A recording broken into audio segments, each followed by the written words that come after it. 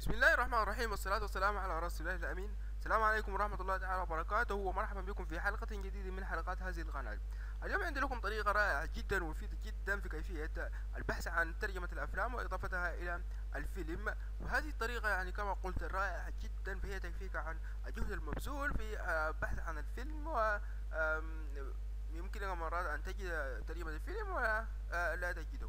طبعا هذه كما قلت الطريقة هذه يعني مفيدة جدا، يعني يمكنك أن تستخدمها في بحث عن ترجمة الفيلم. فهي عن طريق برنامج الVLC، وهذا البرنامج طبعا المعروف في ترجمة أو تشغيل الميديا. تشغيل الميديا هو البرنامج المعروف جدا. طبعا هذه الطريقة تشتغل على إصدار معين من هذا البرنامج، فهي لا تنتقل على كل إصدارات البرنامج، لكن يمكن أن تجربها، يمكن أن تشتغل معها، لكن أنا قمت بتجربتها من قبل ولم تشتغل معي. لذا الإصدار الذي تشتغل عليه هذا البرنامج سأضعه أسفل الفيديو في الديسكريبشن. أيضا هنالك أداة، هذه الأداة هي التي تجلب الترجمة لهذا الفيلم المحتاج أن تترجمه.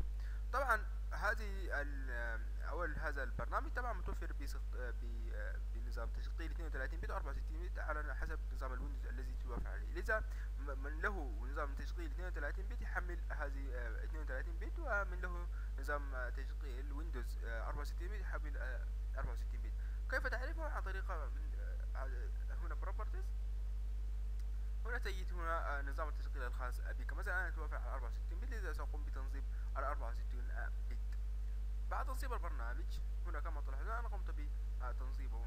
تقوم بفك الضغط عن الأداة، هذه الأداة extract here. بعد استقرارها تقوم بتفتحها. هنا تجد ثلاثة ملفات، فقط اختار VL_LUA تعمله copy. الآن تقوم بالذهاب إلى مسار تنصيب البرنامج open file location. هنا تذهب إلى LUA. طبعا تبحث عن extensions، تبحث عن ملف اسمه extensions. طبعا بعض الناس يمكن أن يجدوا الاكستنشن هذا، وبعض ما لا يجدوه. مثلا أنت لم تجده، مثلا لم تجد ملف الاكستنشن، تقوم ب يعني عادي جدا تقوم بإنشاء ملف تسميه extension.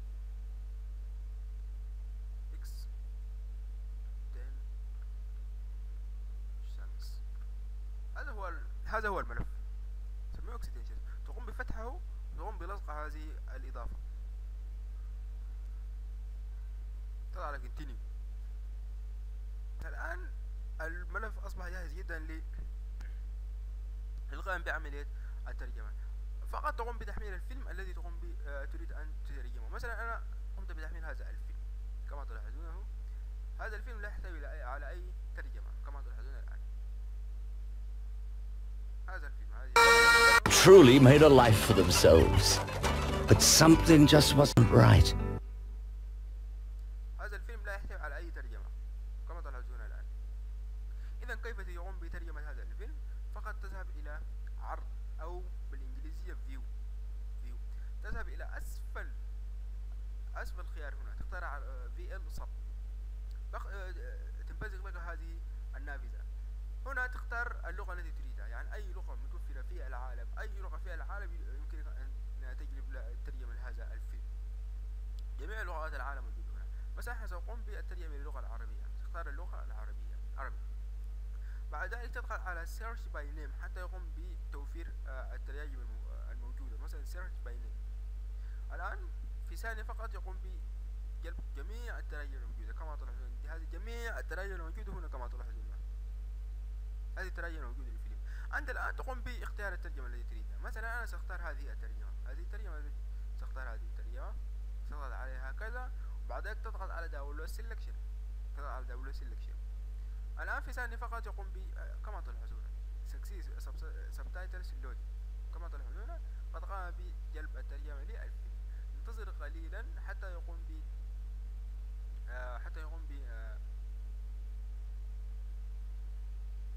إعداد الترجمة للفيلم.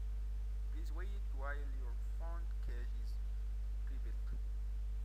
يعني لن تأخذ أكثر من 20 ثانية أو 30 ثانية.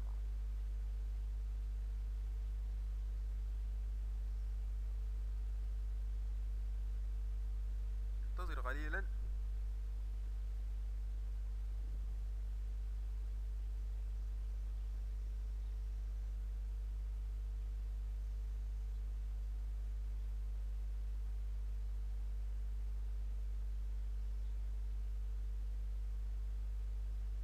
كما تلاحظون الآن العملية اكتملت.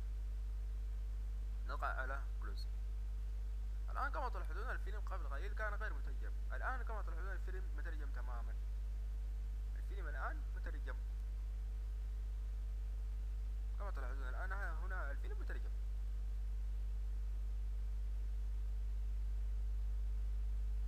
كيف؟ هذا هو الفيلم مترجم.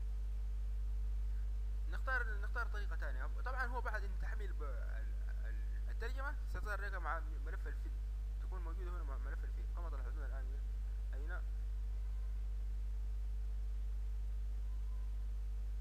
هذه هي الترجمة كما تلاحظون مدمية لك مع ملف الفيلم.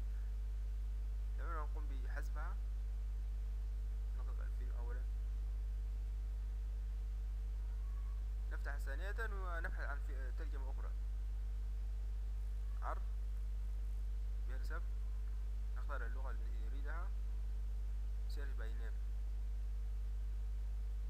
الآن هذه الترجمة موجودة. مثلا سأختار أنا ترجمة أخرى، مثلا سأختار الترجمة دي.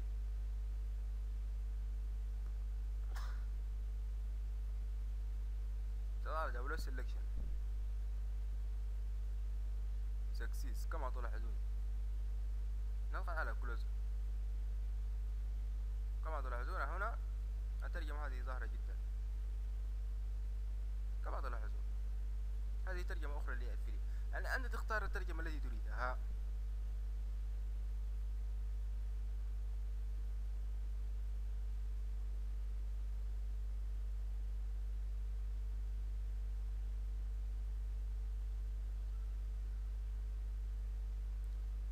طبعا هذا كل ما لدينا في هذا الفيديو. يا ريت كل من أعجبه هذا الفيديو لا يذهب قبل أن يضغط على اللايك ويشترك في القناة. والسلام عليكم ورحمة الله تعالى وبركاته.